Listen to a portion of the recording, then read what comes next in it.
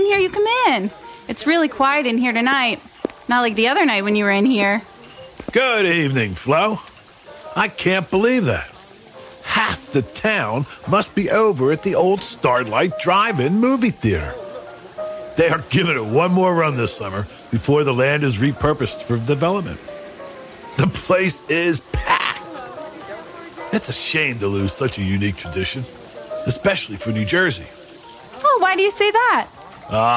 Come on. A place like this old diner and drive-in movies might not be unique to New Jersey, but over the years, they certainly did thrive here. In fact, the very first drive-in theater was right over on Admiral Wilson Boulevard in Camden. Hey, since it's so quiet here, do you want to go on a quick adventure? Why, Mr. Bob, whatever do you have in mind? Okay, look. I invented this time machine walking cane, and I'm able to transport us back to June of 1933. Come on, let's go.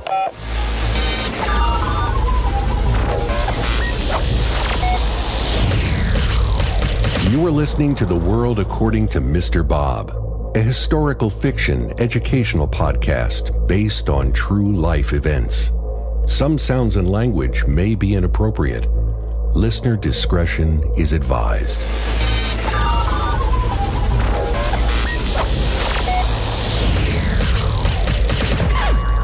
Oh my goodness, what was that? Where are we? Mr. Bob, look at all these antique cars. Are we at some kind of car show? I'll give you the details later. But for now, look around. Anything familiar? Like that stepped cinder block retaining wall where the movie screen is hanging. Yes! As a child, I always wondered what that was. We would pass it as we made our way to the Ben Franklin Bridge when we went into Philadelphia. Wow, I never knew. Shh. There are the owners. That's Richard Milton Hollingshead Jr. and his dad. Let's walk over to the ticket booth. Just act like you know what you're doing. And listen. Yes, sir, that'll be 25 cents for the car, an additional 25 cents for each person. You have 2 adults and 2 children? Oh, so your total comes to $1.25. Oh, thank you very much. And proceed to the parking attendant for direction. Oh, and please dim your headlights! Son, I can't keep up this pace. They just keep coming. See, Dad? I told you it would work. Where else can you bring the entire family for a night out to a movie and not worry about the kids disturbing the neighbors? If they get cranky, you can simply tuck them to bed in the back seat. You can even bring them dinner. Good evening, sir. I have 2 adults, 4 children, and 1 dog. Well, sir, tonight is your lucky night. Since you just got the last spot in the drive-in, I'm only going to charge you for your family. The car and the dog get in for free, but you have to promise me you'll hit the snack bar. As soon as we park. Thank you so much. Son, I applaud your ambition, but we are the Whiz Auto Products Company. We are in the automotive accessory business. We sell greases, oils, and car polish, not the automotive entertainment industry. But Dad, that's the beauty. No one else is doing this, and look around. This place is packed. There's obviously a market for it. I'd say people are loving this. Hold on, Flo. We are going to jump 30 years ahead to 1963. Mr. Bob! Whoa. Okay, Mr. Bob, enough. What was that all about? The spinning and the flashing colors, and you call that a landing? And now, where did you find all these classic cars? Like I said, all I have to do is set my time machine walking cane to whatever place in time in history. And through the miracle of science, we are able to transport back to those exact coordinates. It can be a little rough. I'm still working on that. You okay? Yeah, sure. But now where are we? We just jumped ahead 30 years and to the other side of town. We are at the newest drive-in movie theater on a Saturday night, and look around. It doesn't get any more Americana than this. Can you believe Diana's here with Mark? I know she was sitting real close to him in his fancy Impala with its top down, and as soon as they got their spot, the top went back up. Good evening, ladies. Is there something I can get for you? We're running a special tonight only. A hot dog and a Coke for 50 cents. That's great, sir, but could I have a large tub of buttered popcorn, a box of Milk Duds, and a large Coke? And I just saw half the football team climb out of a trunk. Really? It's $1 a car night, so they didn't even have to do that. How funny. Hey, Mr. Bob, I did see that car over there that just pulled in. I was wondering why they were opening that trunk. Oh, come on, Flo. That's the oldest trick in the book. The young teenager and his date come to the drive-in after dark, get their parking spot, and unload the trunk full of 3 of their friends who didn't pay and quickly run into the back seat under the cover of darkness before anyone spots them. It's classic. Hopefully the movie starts soon. The car next to us is full of little kids, and they're just running around like crazy people. Oh, good. The previews are starting. Let's go and get back to the car. Wow. I vividly remember coming here with my folks as a young girl. We would pull in just like them before dusk to get the best spot. Mom and Dad would let my brother and me run wild until the movie started. Then we all climbed back into the car that was parked in these little earth mounds that raised the front of everyone's car. It was great. That way you could always see over the car in front of you.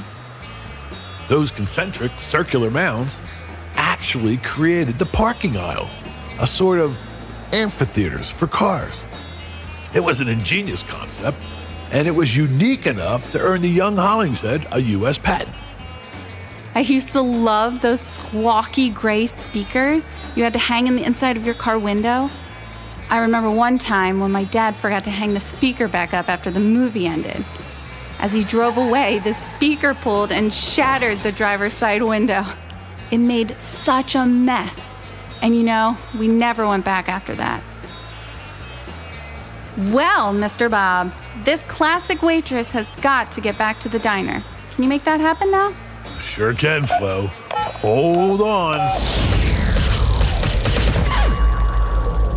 Okay. I find if I keep my knees bent, that re-entry is not so bad. It's like skiing without the snow. And look around. Nobody here even missed us. Too wild. What other tricks do you have up your sleeve, Mr. Bob? You know, the young Hollingshead went on to get a patent for his invention, but not for what you would think. The uniqueness that he patented was for the way he raised the fronts of the cars so that everyone behind could see over. It was genius. But enough talk. I'm starving. I can't believe we went to all these drive-ins and never once hit the snack bar. What do you got that's good? What's good? It's all good. What do you feel like? A burger? A turkey club? How about breakfast? You know you can order breakfast no matter what time of day, and we have the best coffee this side of the Delaware River. All right. At this time of night, a couple eggs and a piece of toast sounds pretty good. And can I get a cup of your renowned coffee with cream and sugar? Order up! Can I get an Adam and Eve on a raft and a blonde with sand?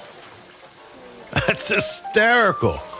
I love that you folks have your own language. Hey, Flo, you have one more trip in you tonight? Let's go back and find out how diners got their start.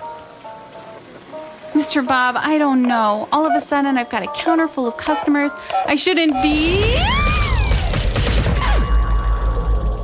Okay, Flo, we just went back to 1872. And that guy over there is Walter Scott. He just parked his horse-drawn buggy out in front of this factory in Providence, Rhode Island. Scott outfitted his buggy so he could sell sandwiches and hot coffee to the shift workers. These factories operated 24/7 with 3 shifts of workers every day. When the second and third shifts broke for dinner, there was nowhere for the workers to go for a meal. At that time of day, everything was closed. All Scott had to do was make sure he was there with his lunch wagon when that dinner whistle blew. Gentlemen, step right up and get yourself a sandwich and a cup of coffee. Why lug that heavy lunchbox with a cold sandwich and maybe something to drink? When for just 2 bits, you can enjoy one of my meatball sandwiches and a cup of my world-famous coffee. No need to pack a cold dinner anymore, gentlemen. I'll be here every night for your meal break. Hey, Joe, check this guy out. It's time for our 6:30 dinner break, and he's out front with a horse and buggy selling meatballs and hot coffee. Wow, what a great idea. At this hour, everything else is closed. Look at that line already. We better get in before he sells out. Hey, maybe we should look into this lunch wagon biz and maybe our ticket out of this factory. Hey, Flo, hang on. Let's spring ahead to the early 1900s and find Jerry O'Mahony. Okay, Mr. Bob, now where are we? We are in Bayonne, New Jersey. And that guy over there is Jerry O'Mahony. And his company has been mass-producing some 2,000 diner cars and shipping them all over the country. You know, Joe, it's hard to fathom it's been 25 years since we left that factory in Providence. Moving to New Jersey to build these stainless steel behemoths with Jerry was the best move I ever made. Yeah, Frank, did you see at the time clock? Jerry just posted that we shipped a 2,000 diner car. I still can't believe how fancy these things have gotten over the years. And here in Jersey, they're everywhere. I guess yous and me's, we must do a pretty good job, huh? Yeah, Joe. Remember those first cars we built? They were so narrow, the cook was right behind the counter. At that time, shipping the diners on railroad flatbeds was the only way to get them around, so the diner couldn't be any bigger than a railroad car. Hey, can I help you folks? Hey, that guy just spotted us. He's coming this way. Come on, we gotta go.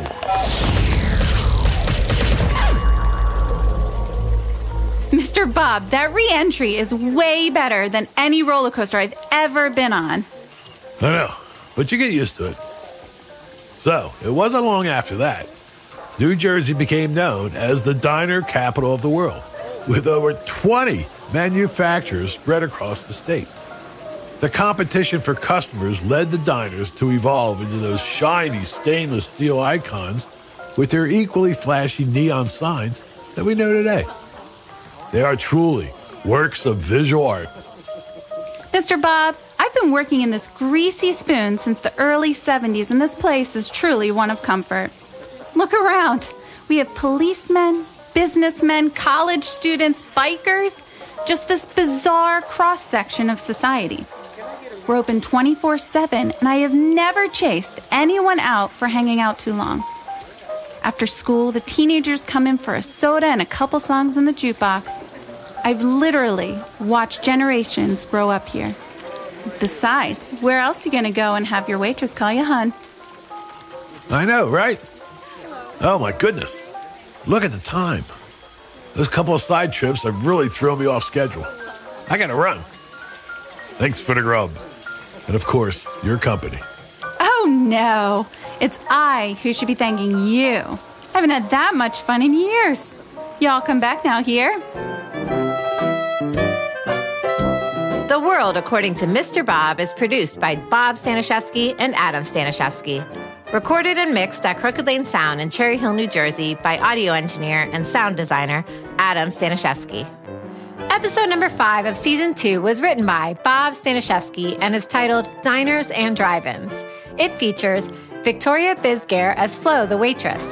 DJ Kaczynski and Nick Ursamarso are Mr. Hollingshead Sr. and Jr. Brett Slavin performs Walter Scott. Daniel Flynn and Jack Dager are Factory Frank and Joe. Jim Lilly is the drive-in customer, and Casey Talbot and Christine Falstick are the teenage girls. Mr. Bob's graphics were designed by J.R. Farrell at Promotional Graphix, Doylestown, PA. The theme songs are provided by Doug Maxwell and Ease Jammy Jams. For a full list of character and musical credits, please check out our website, theworldaccordingtomrbob.com. And while you're on the internet, please follow our Facebook page for updates. Hit the like and subscribe buttons on our YouTube channel. And if you want to advertise or sponsor the show, please email us at worldofmrbob@gmail.com. I'm Danielle Byrne, announcer extraordinaire.